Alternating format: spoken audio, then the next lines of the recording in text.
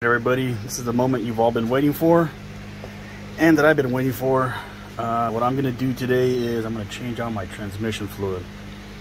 I've been wanting to do this for a long time, and after doing a bunch of research, I narrowed down the right way that for me, and the easiest way for me to do this job. So this is my own personal method. There's like 3 or 4 other ways you can do it, but this is the way that I decided to do it. So what you're gonna need first is transmission fluid, filter, kit. You're gonna want something to measure your transmission fluid. So when you drain it, you're gonna measure it. You're gonna want to get a funnel to fill it back up. You're gonna need a 14 millimeter and an 8 millimeter, and then you're gonna need various tools to remove the air box and the battery so that we can get to the filter. So that's the basic set of tools you're gonna need. You're gonna need something to drain your oil into. Preferably you want it empty so that you can measure the oil once you drain it. So you want it nice and empty and clean as possible. Then obviously something that you can, a drip pan. So let's get started. All right, so to get to the filter, you gotta get this out of the way, the air box, and if you have a diesel, you have the battery box out of the way. T25.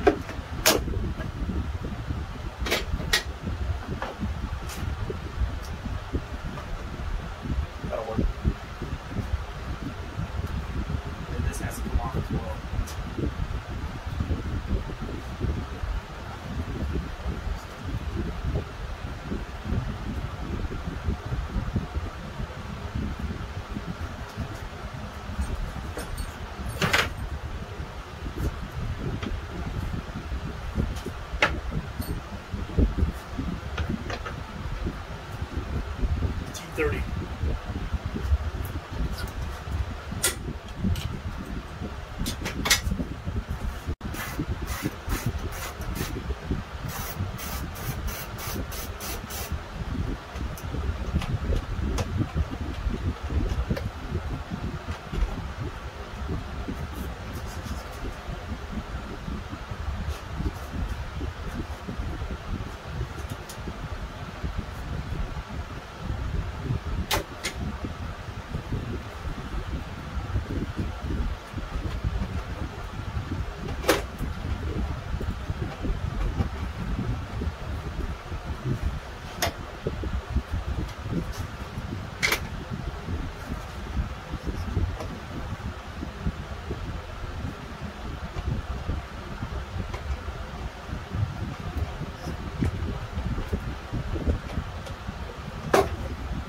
On this side, just pop it up.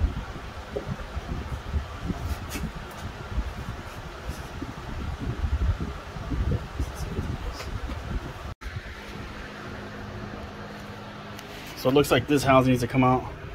So we got to take this screw off, bink, and this one right here, and then this hose just slides off. You just grab it, move it by hand, because you want to get this housing out, but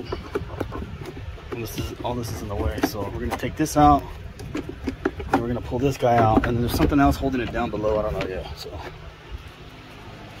we'll see.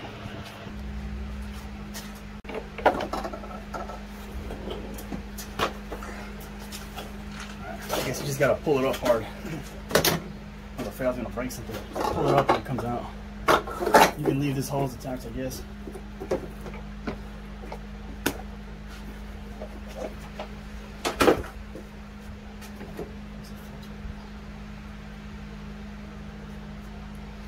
And you can see the transmission filter.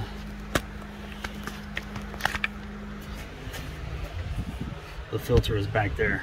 See a little black cap? Like the black cap with the that's a transmission filter housing.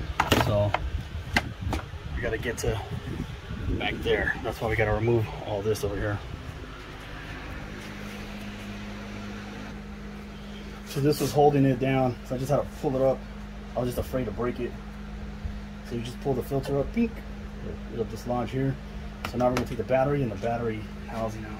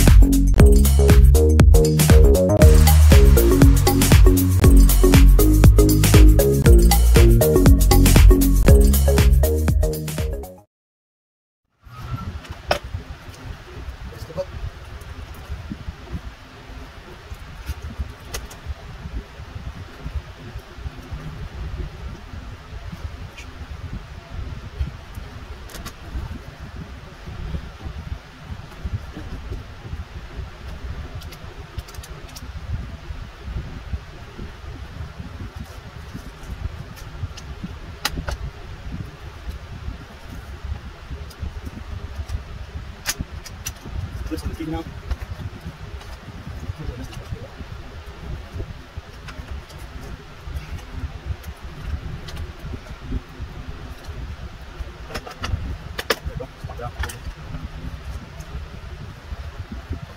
Just 10 millimeters.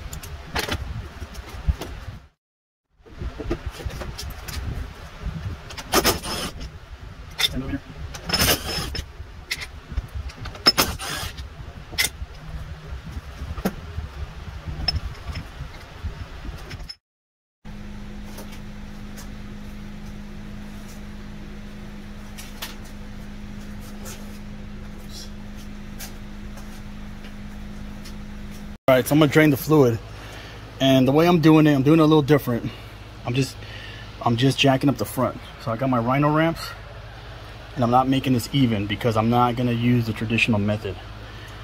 So I'm jacking up the front just so that I can get to the drain plug on the transmission, which is right here. It's a 14 millimeter head, 14 millimeter bolt. Boom. We're gonna take that out, and then we're gonna take a drain plug out, or the fill plug. And the reason why I'm doing it this way is because I'm not gonna fill it from down here. I'm actually gonna fill it from the top, and I'm just gonna put back as much oil as I take out. So whatever I get out, that's exactly what I'm gonna put back in. I'm gonna measure it. So there's no need to get it jacked up and get it even and run it. So I'm gonna see if I can set up my camera, but for now, I'm just gonna drain that, pull it out. All right.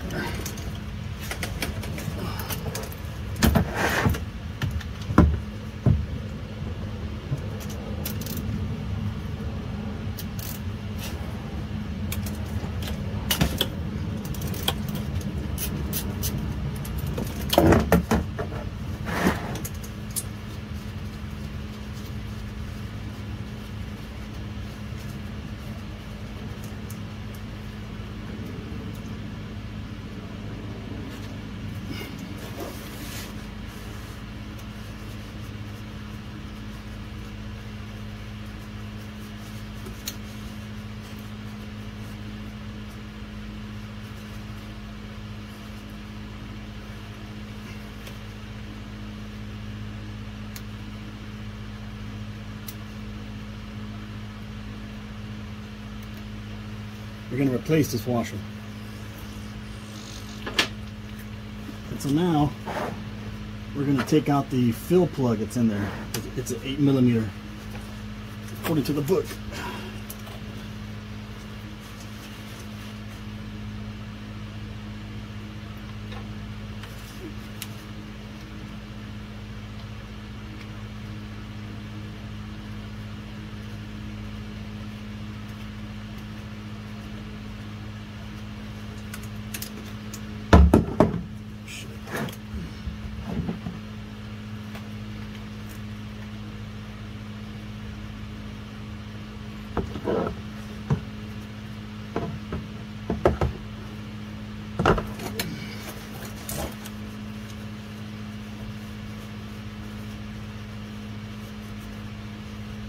It's plastic, so it didn't require a lot of force.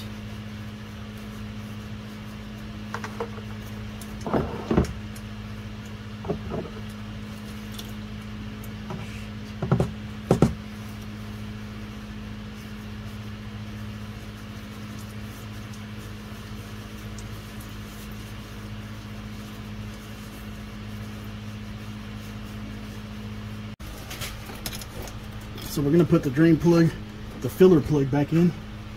This guy right here.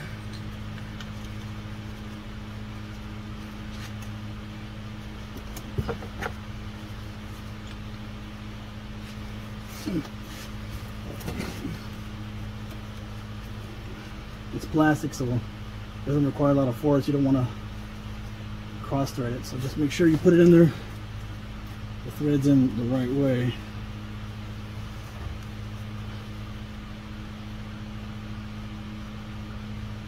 Gentle.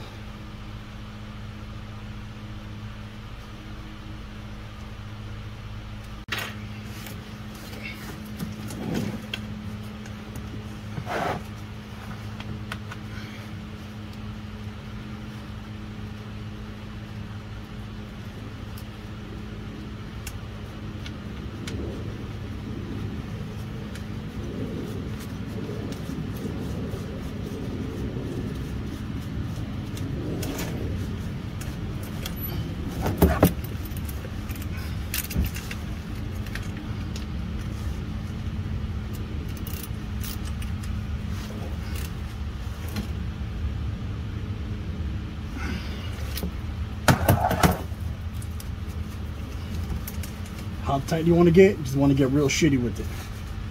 That's the torque spec. Real shitty.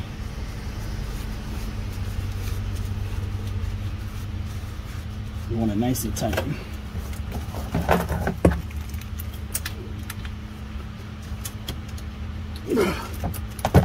Alright, there we go.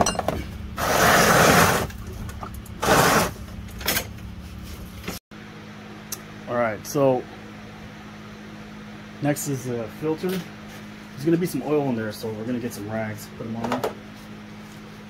Some light so I can see what the heck I'm doing.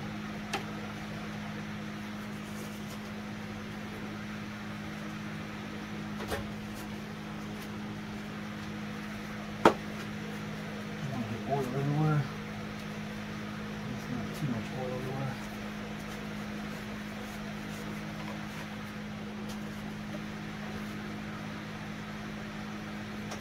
It's already loose, so we're just going to pull it out by hand.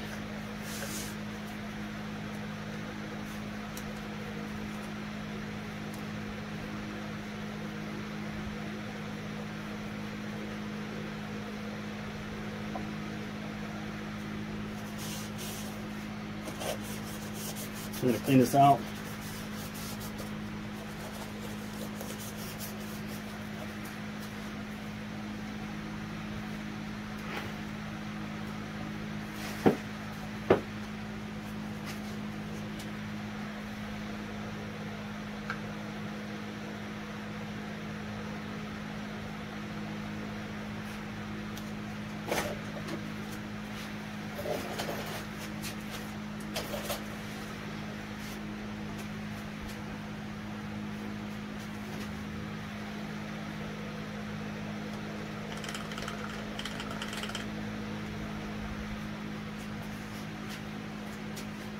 So the awesome part is that this nipple fit perfectly inside there. And I'll show you what it looks like then.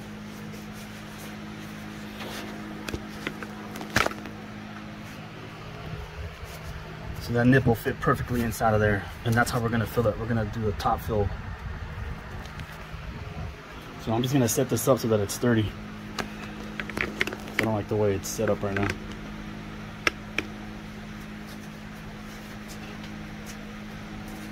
So now I need to figure out how much oil I'm gonna put back in.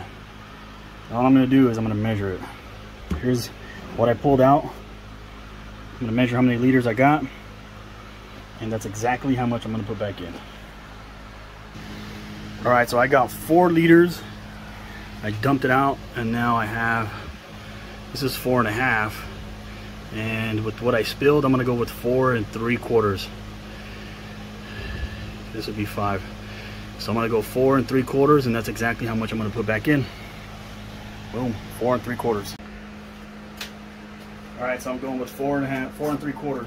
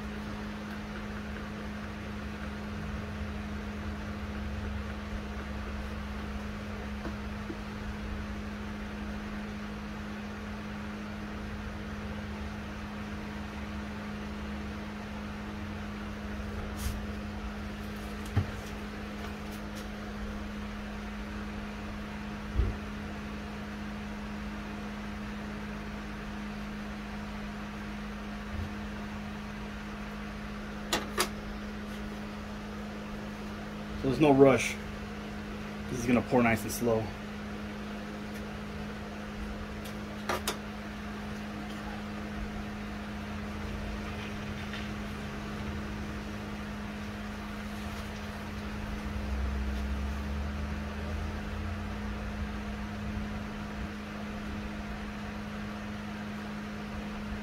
This actually has a shut-off valve, so if you turn this to the right, you shut it off. Turn it to the left, it opens it up, so just make sure it's open. It's gonna pour nice and slow. There's no rush. No rush.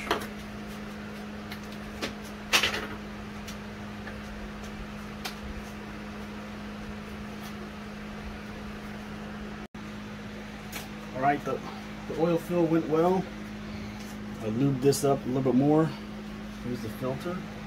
So the opening's gonna go down. It's gonna snap in, you're gonna feel it. You're gonna be able to turn it so it snaps in, and then it can move around. And so now we're gonna put this back in, and we do not want to cross thread this or this will leak. So be gentle when you put it back in, and just by hand very easily spin it. And you can tell that it's not cross thread because it goes all the way down by hand very easily. And honestly, that's kind of all you want to do. I mean, if you want, you can kind of, you get a wrench, just give it a tiny little tug, which I'll do, but you don't want to go too hard at all. It's good. It's plastic. It mated, and I would say just give it a little snug. That's it. We're good.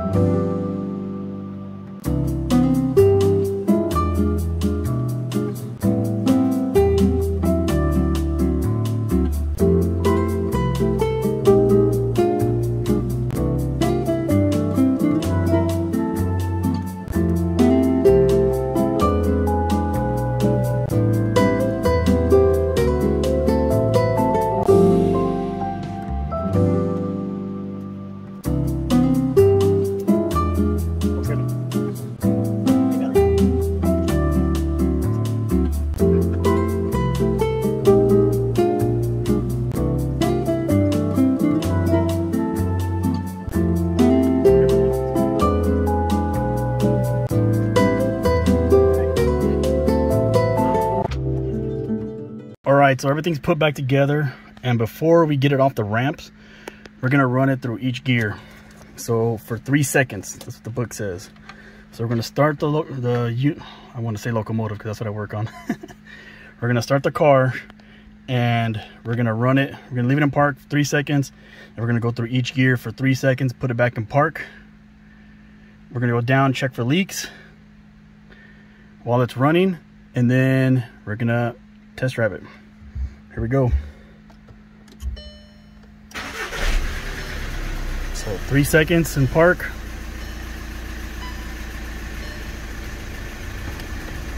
Reverse.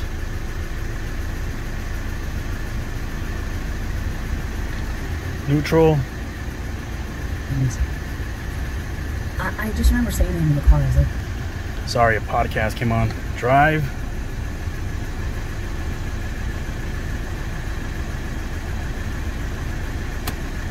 S.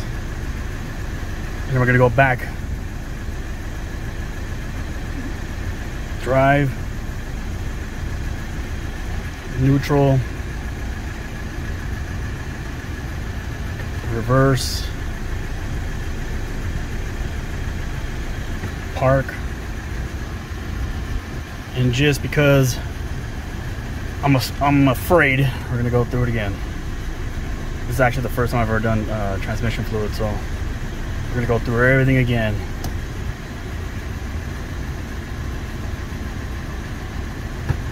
And I did the oil too. Right before this, I actually did the engine oil, so I'm gonna reset the oil. I already checked for leaks on that though. So back to drive. I'm actually looking forward to test driving it. Reverse. And last but not least, park. And let's go check for some leaks. All right, if you look right above the battery, you can actually see the filter housing, boom, right there. So you can get a good look to see if there's any leaks coming from there. And if there is, you want to get that back out, or maybe you mess up that O-ring. So just go down there, get a look. If you don't see any oil, then you're good to go. All right, I did not see any oil leaking. So we're gonna go for a little test drive. There are a bunch of lights on in my car though.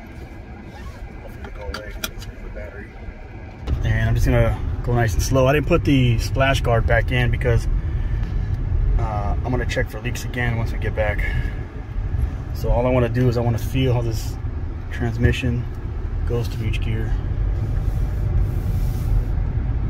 It feels pretty smooth already with the new oil from the engine oil. So I'm gonna hit the streets right now and see. So this is my way of doing it. I did a lot of research. I looked at all the different ways that you can go about doing it with the gravity fed, using the Volkswagen approved plug, and then, you know, taking the fill plug out, the drain plug, and then running it so you can make sure that you didn't overfill it. I saw all those videos, and you know, I have the book from Volkswagen and it says to do it that way, but honestly I just think that this is the easier way. I mean, this is factory filled, so I'm positive that it's not overfilled or underfilled already. I didn't have any leaks, so I know that the oil is at the appropriate level, and by measuring it and putting back exactly what I took out, it should be filled properly. So it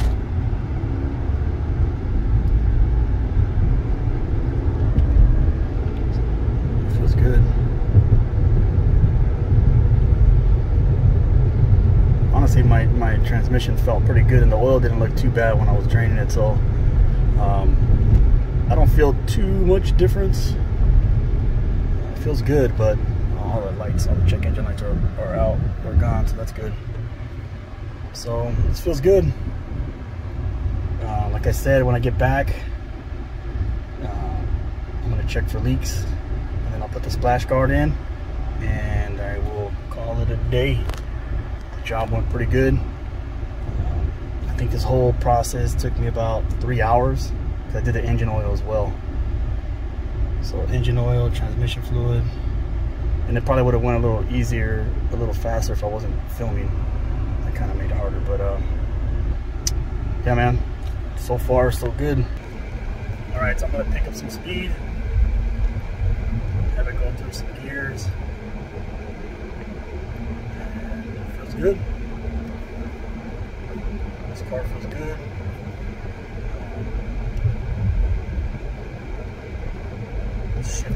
Shifting well. It's running smooth. And I like it. So, like I said, this is my way of doing it. You can do it however you want. This way was the cheapest and the easiest. And all I had to do was buy like a measuring cup and the funnel. That's it. I didn't have to buy the gravity fed plug and all that jazz. So for me, this was the easiest way. But you know, do your own research, look around YouTube, and you know, pick and choose the way that you want to do it. And also, this is easier because I didn't have to jack up the back end either. I could just use my Rhino ramps, and so that made it a whole lot easier. Because if you're doing the gravity fed method, you have to jack up the back as well, make it even, and then start the car and go underneath the car while it's running, while it's jacked up. All four wheels are jacked up, and I didn't feel comfortable doing that.